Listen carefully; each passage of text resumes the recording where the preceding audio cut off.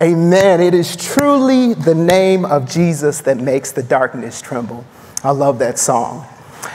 Well, if you do not know who I am, my name is Pastor Austin, and I serve here as the worship pastor. So normally I would be up here with the team, helping lead you in worship, and it's one of my greatest joys in life. But today I get the honor and privilege of being able to share the Word of God with you as we continue in Revelation. But before we get to that, I have a question. How many of us can relate to ever uncovering something that we were disappointed by? Anyone? Of course, it's all. That applies to us all. And today I have a few examples of things that I think we all truly can relate to, that we have uncovered or it's been revealed to us, and it is not what we were planning it to be. So, picture one. We have a picture of Amazon boxes. And you may find that time when a box arrives to your door, whether it is a video game that your parents have ordered for you, whether it's a book, whether it's equipment, or something you really need for school like me, and you order it last minute, and you end up uncovering that box and realizing that what you ordered is not in there, and you end up like this guy.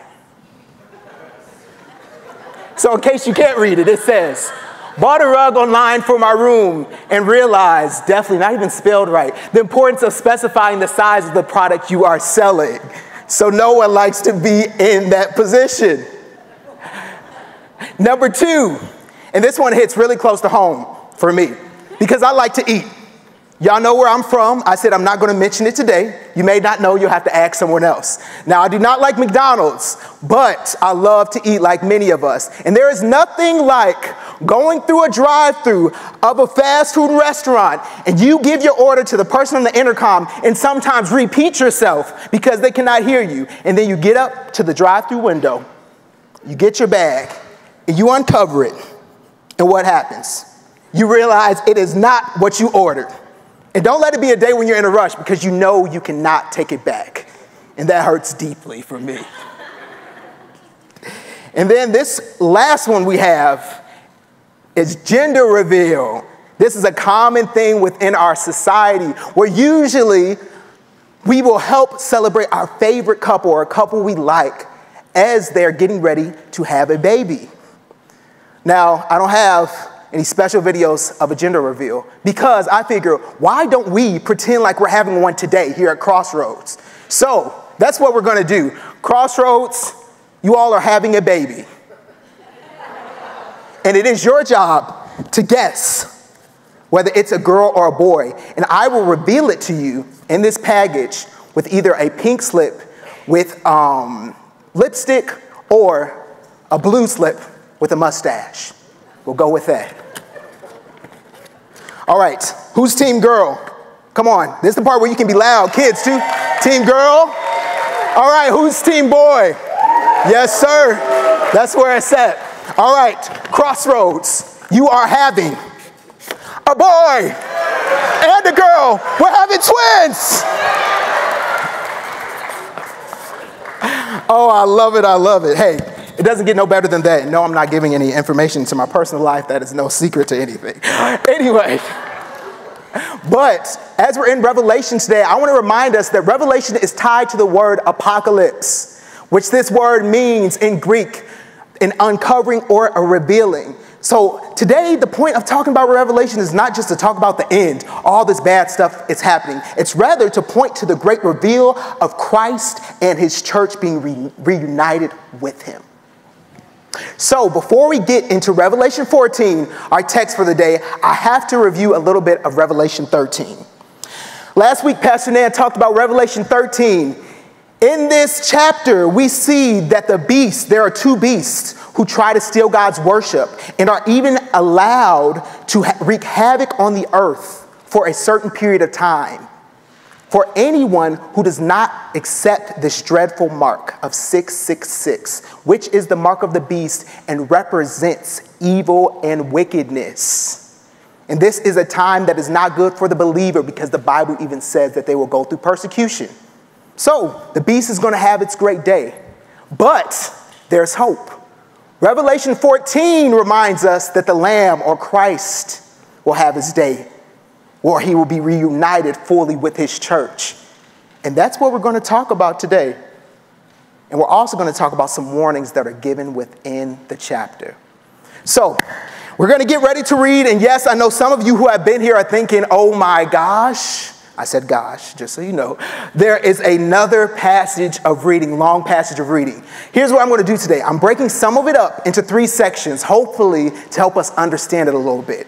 But I ask that you join me. We're going to walk through this together. So I invite you to stand as we read the word of the Lord in Revelation 14.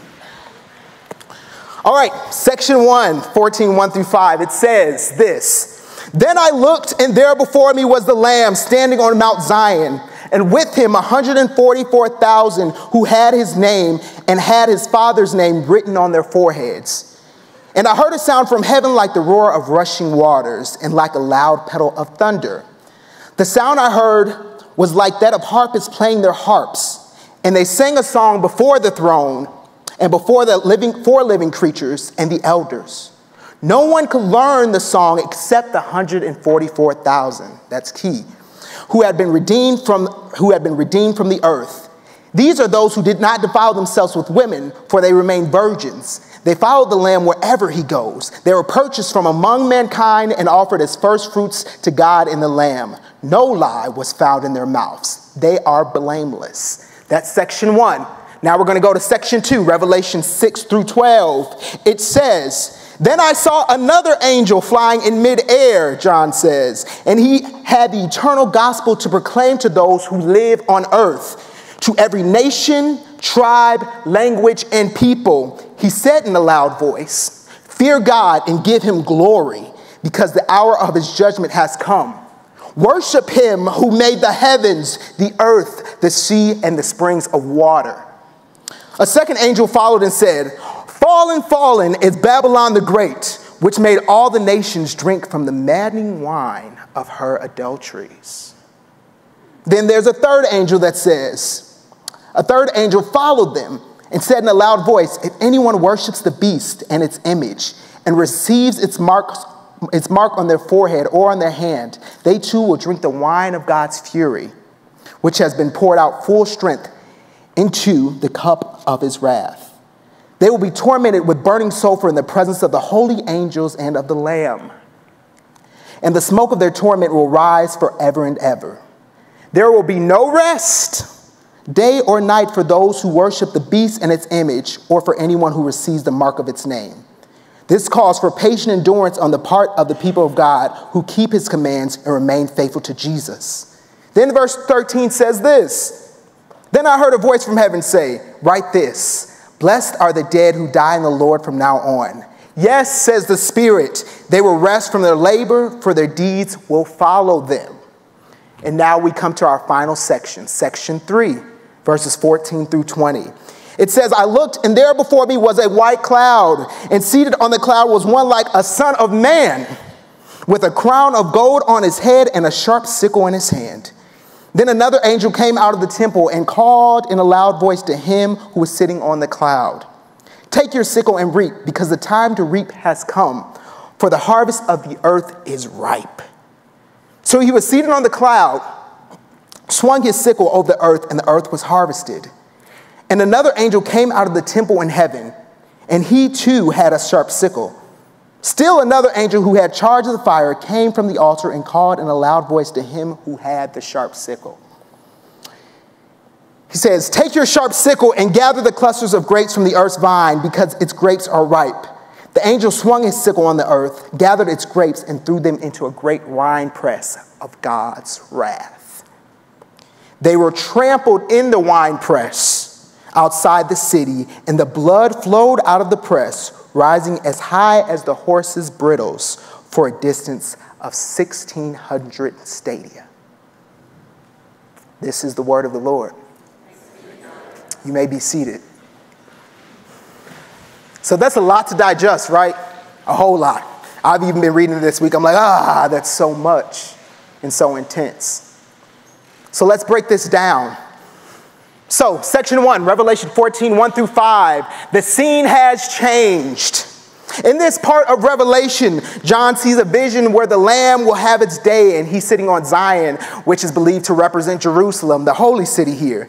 And there are 144,000 who have the name of Jesus, or the name of the Lamb and the Father, on their heads. Now, who are these 144,000? If you look back at Revelation chapter 7, it mentions the 144,000. And this number builds off the number 12. And we see in chapter 7 that the 12 tribes of Israel are represented in a very large way and equal the 144,000. So, I hope some of us are good at math. Let's try at least calculate this generally to see how we got there. So what's 12 times 12? Okay, I think most of us got it. It was 144 times 1,000. All right, good. I didn't hear any bad answers. Okay, we still got math going on. I'm with it. So 144,000. This represents the abundance of God's people. The number is not necessarily as much literal as it is metaphorical in talking about the full abundance of those who have been persecuted and have endured trial, and those who have been faithful to Christ and are restored back to him. And it says they have the name of Jesus, or the Lamb and the Father, on their head, branded on their head. And this name is believed to be Yahweh, which for Bible scholars, you may know that the name Yahweh that is meant for God is mentioned 6,800 times in the Old Testament, and it carries to the New Testament. It refers to God as being the eternal one who has no rival. And what does branding represent? It usually represents allegiance, like even today in our own society. We have different brands that we all like, whether it's Nike, whether it's Apple, or, I hate to say it, Android, and those people who have green messages that really bother me when I text them. And these brands usually represent loyalty to something that we trust. So these believers, having the name Yahweh branded on their head, are saying they are loyal and have allegiance to the kingdom of God and not to the kingdom of darkness, accepting the Mark 6:66. What else does it say about these believers? So there's a weird kind of verse in here that talks and says that these are those who did not defile themselves with women, for they remain virgins. So this may sound a little misogynistic, but I tell you that is not what is necessarily believed as being the literal meaning of this verse. So in general, we take from that verse that it actually is referring to believers in general, all believers who do not fall to the pagan world system, do not fall to idolatry and wickedness and sexual perversion, but are faithful to the Lord. These are those who are blameless, who will be redeemed. And not only that, it also mentions how they are the first fruits. First fruits are usually, when it comes to agriculture, harvest that is given first. And even the people of God in Exodus 23 were commanded to give the best of their first fruits. So these are those who have devoted themselves once again to Christ. And what I love the most about the end of this section is that it talks about how they can sing a song that nobody else can sing. It's reserved for them. And the reason I believe that this song is reserved for them, because I believe there is only a certain song and only a certain encounter people can have with God after going through a certain amount of persecution and trial.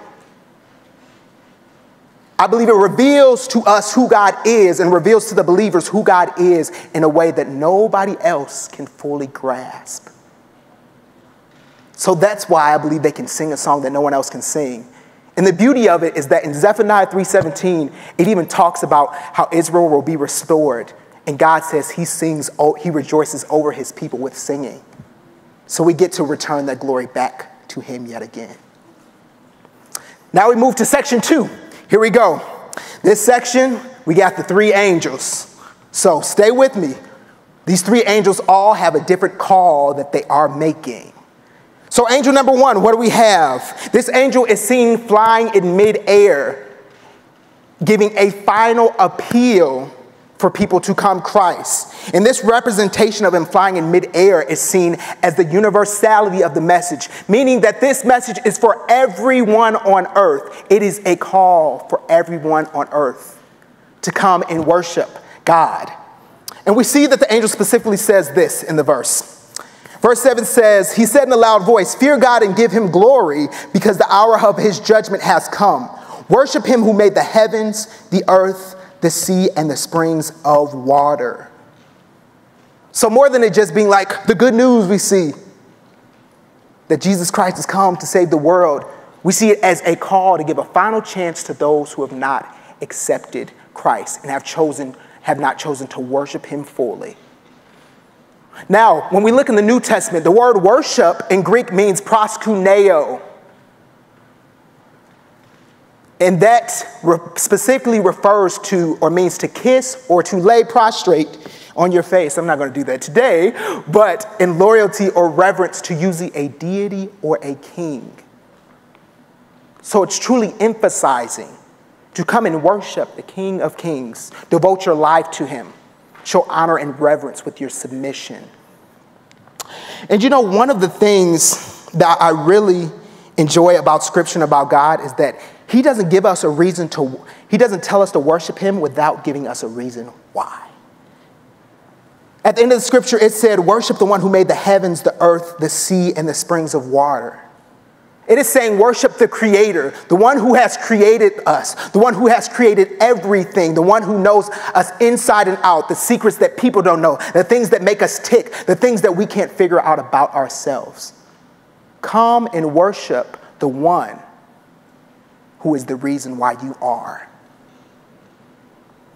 And then we move on to the second angel now. This second angel represents that the kingdom of darkness has fallen. The angel says this. It says, fallen, fallen is Babylon the Great. So we call this prophetic perfect tense, this form of speaking, which basically means you're saying something is happening as if it's already happened, but it has yet to happen. And what does Babylon represent? Babylon is a city that we see mentioned constantly in the Old Testament. And this city is connected to Rome or has ties with Rome by the fact of being a city that is known for wickedness, sexual perversion, and complete rebellion against God. So what is being said here is that the kingdom of darkness is going to have its day, and it will not have the final say. The kingdom of God will. And then we go to the third angel. And there's a lot of imagery in this one.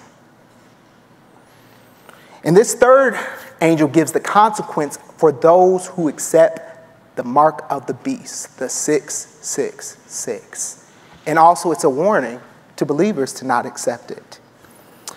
In this part of the chapter, we see it said that God will pour out his wrath, and the wine of his fury will be in full strength, verse 9 says.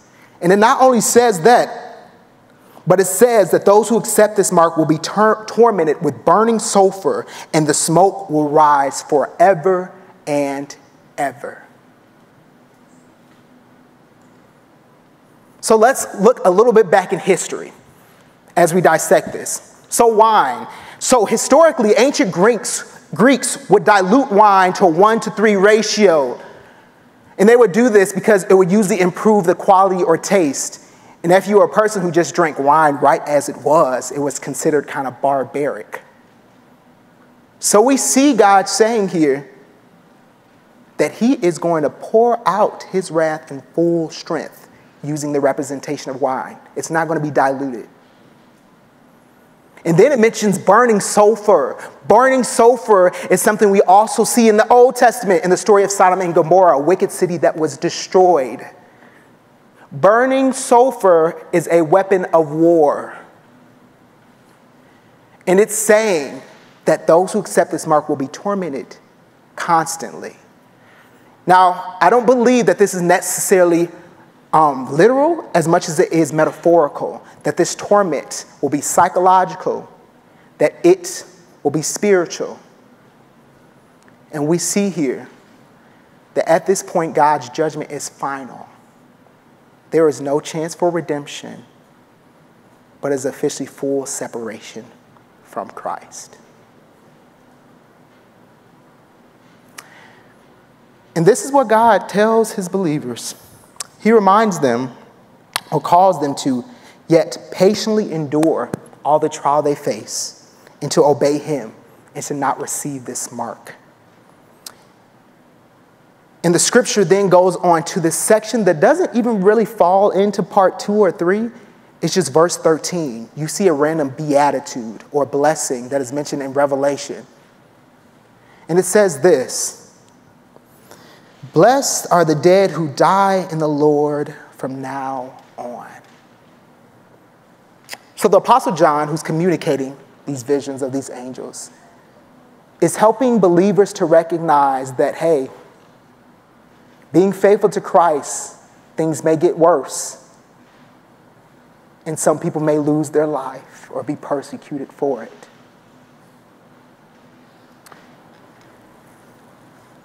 And looking at this verse, in the midst of all of this, I see God's kindness. Now, I know that sounds weird. We just heard all this treacherous stuff that will happen. But I believe God is so kind, in the matter of fact, like a good father, when he warns us of what's to come, because he does not want us to face that, and calls out to us and says, I have something better for you. That's what a good father does. And I love that Romans 2:4 says this: "Don't you see how wonderfully kind, tolerant, and patient God is with you? Does this mean nothing to you?" Talking to the Christians in Rome. "Can't you see that his kindness is intended to turn you from your sin?" He's a kind, kind God. Now we go to our final section. Section 3, Revelation 14 through 20, and it is harvest time. So here we see two different analogies of gathering harvest. The first one, we have two individuals. We have an angel who is calling out to one who is said to be like the Son of Man. And this angel is telling him that that the harvest of the earth is ripe and ready, and it's time to come and reap.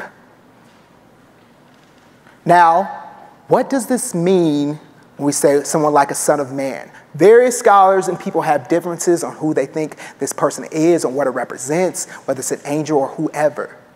But what I believe we can take this understanding as Christ coming to get his church and his believers who have been faithful, to reconcile and fully reunite them with him. And then it mentions that a sickle will be used to do this, to reap. Now, many of you may know what a sickle is. I'll be honest. I read this text and I didn't know. I am a city, suburban guy. I did not grow up around farms. I don't know nothing about it. Tractors. I barely can tell you what a windmill is. So, in case you're like me, this is what a sickle looks like. And in our natural world, it is what is used for reaping. So we're seeing this metaphor analogy that is showing us of a reaping of God's people. Then there's the second analogy that shows us a contrast. And it demonstrates two specific angels. And there's one angel that is calling to another coming from a temple. And it also says, it's time to reap. So bring your sickle. And it specifically talks about grapes being ready to be reaped. And one angel tells the other to go and take the grapes and to throw them into a wine press to be crushed.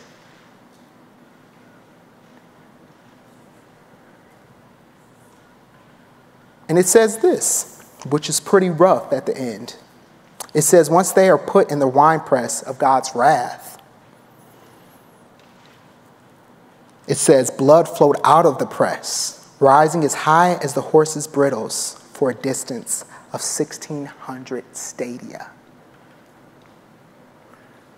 And on the screen, you see a picture of a wine press. Historically, a wine press was used to crush grapes, so this is not anything new. But also, if we reference to the Old Testament, even to Joel 3:13, the prophet Joel, we see the mentioning of grapes being crushed. And this usually represents God's wrath against those who have unfortunately chosen the kingdom of darkness and have not chosen God himself.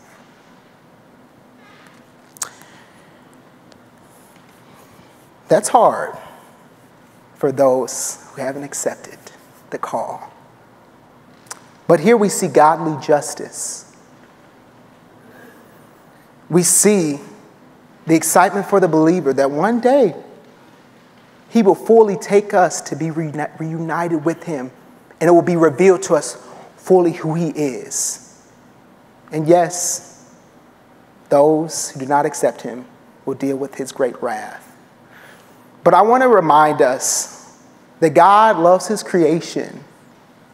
It's just his holiness and his being that doesn't allow him to accept sin. So, what do we do with all of this today? Well, I have a couple of takeaways for us. And the first one I have is repent. Now, I know this is something we have heard time after time after time this week, after each and every week. But I want us to walk this back a little bit, because a lot of times I think we say repent, but from what? And here's the thing, let me make this clear. Repentance is not just for that first time you choose to accept Christ as your personal Savior, as we call it, or to worship him with your whole life, as the scripture talked about. Repentance is not just for the unbeliever, it is for the believer. It is something that we constantly need to do, because sometimes we are the ones who get off track in our journey with God, and sometimes we cannot even see that we've gotten off track. So,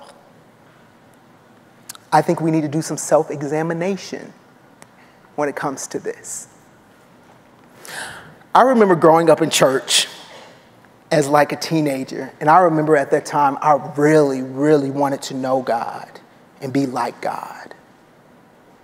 And I remember a pastor saying, "Do you want to be like God?" He was saying to the entire congregation. And I remember my heart jumped. I got so excited. I was like, yes, yes. And he said this: if you want to be like God, then pray a hard prayer. He said, ask God, "Lord, reveal anything in me that is unlike you." And I remember sitting there and I was like, oh, I don't like this gospel. Because I realized that I could no longer focus on everybody else and what they weren't doing right and how they're doing this and that wrong. And I realized, oh, the mirror has to turn this way. So today, that's one of the things I want to encourage you all to do throughout this week. Take some time and ask the Lord, honestly, and be real. Lord, reveal the things in me that are unlike you and don't line up with you. And be open. Be open to how God wants to show those things to you. He may show it through your friends and your family, the people that you may be tired of hearing from. Let's humble ourselves, because he may be using them to speak to you. He may speak through you or speak to you through his word as you're reading scripture. And I believe God's always speaking through his word, but there may be something particular that is pointed out this week. Be open to it. It may come through your time of prayer. Whatever it may be, I once again say, be open to God pointing out things, because he desires to change us. Next, and this is my second point and my final point, which is to endure. And what you see up on the screen is an important reminder I think we all need, that our feelings cannot be the foundation for our faith. And I believe for some of us in this room, it's hard right now. It's really hard. right now. It seems like the more we trust God, the worse things get. Some of us as parents have found that we have been praying for our kids to be saved over and over, and it seems like some of them are just spiraling out of control. Some of us are facing trial after trial. We have gone through grief. We have gone through loss. We are mentally struggling and feel like we may be on the brink of losing our minds. Some of us have an addiction, and this could be a plethora of things that we've been trying to conquer, but it seems like we just can't get over it. And I believe some of us in this room are thinking that we just want to throw in the towel at this point and turn away from God completely because it's just too much. And the things of this world may even become enticing to us. We may find that we want to give into greed and letting money corrupt us, the love of money corrupt us. We may want to give into sexual relationships that we have no business being in. We may be tempted to be unfaithful in our marriages. Or some of us may even want to be vengeful and make sure we can finally get each and every person back who has hurt us so deeply.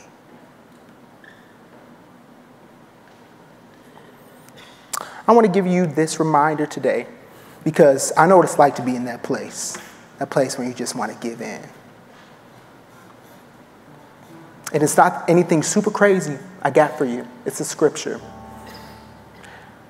And one we commonly hear, which is Romans 8:28. That God works all things together.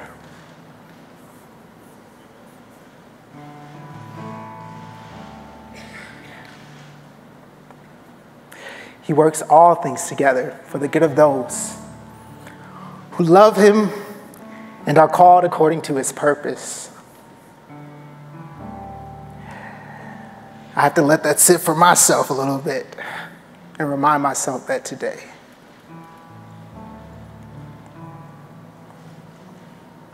And I want to remind you that he's working things for your good. It may not seem like it. It may not feel like it. But I say to you yet again, our feelings cannot be the foundation for our faith. Yes, sometimes it will not feel good. And it doesn't mean that we can't embrace the matter of fact that we have feelings, but it cannot be the foundation and be the thing that guides us in this walk with God. And here's the thing I also want to encourage you in. Remember the persecution we talked about of the believers?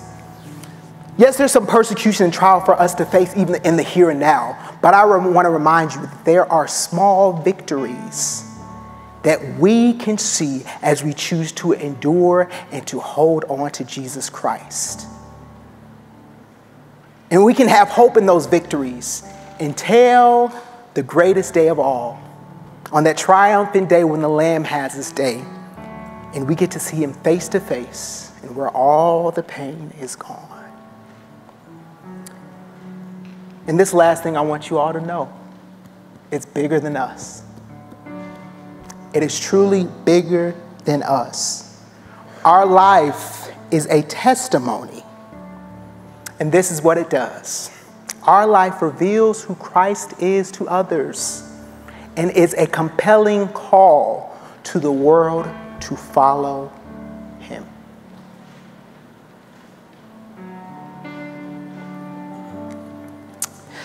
Today we're going to close singing a song that has been sung for decades in the church. And this song in particular is Be Thou My Vision. It's a hymn. And I know for some of us, it may be like, oh my gosh, these old songs. But I think that they hold weight and value. And I want to break it down just a little bit for some of us who are younger and like, what is thou and thy and this and that? Usually the word thou or thy means you. So when we say the words, be thou my vision, we say, Lord, may you be my vision, may you be my focus. When we say, be thou my wisdom, we say, Lord, you be my wisdom. You be my ultimate source for wisdom. So I now invite you to stand as we sing this today. And may this be our prayer, for God to be our vision and our focus.